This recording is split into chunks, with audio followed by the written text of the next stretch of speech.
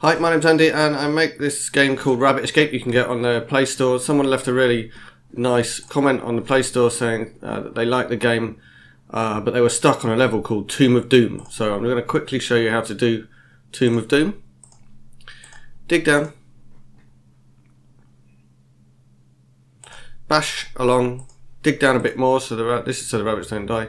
When your digger gets down low, make him into a basher, and then just as he has done a bit of bashing, so there's a block to the right of him, turn him into a blocker so he stops bashing.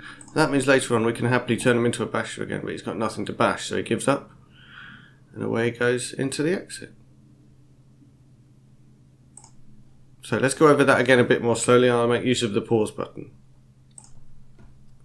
So we'll start off choosing our digger. And we'll let the rabbits go and we'll start digging. So what we do is we'll pick up the basher ready. So we let him dig down a little bit, not too far so that the rabbits don't drop too far. And then when he's gone a little way down, we make him to a basher. This is just so that it makes a ledge for the rabbits to land on so they don't die. So we bash along a little bit and then we dig down again. So now he's a digger again.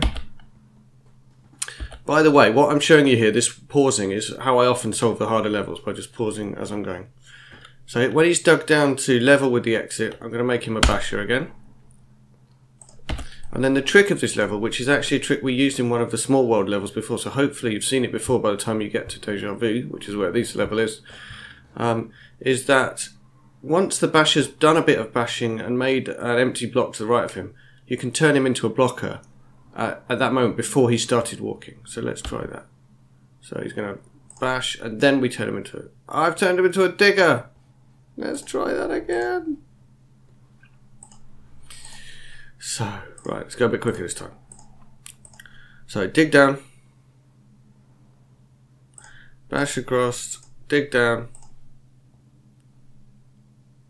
bash across, pause it because it's getting nerve-wracking. Right, this time I'm going to choose the blocker because that's what I should be doing. So as soon as he's bashed, you put a blocker token down, and once he's finished bashing, he's going to turn into a blocker and stop bashing.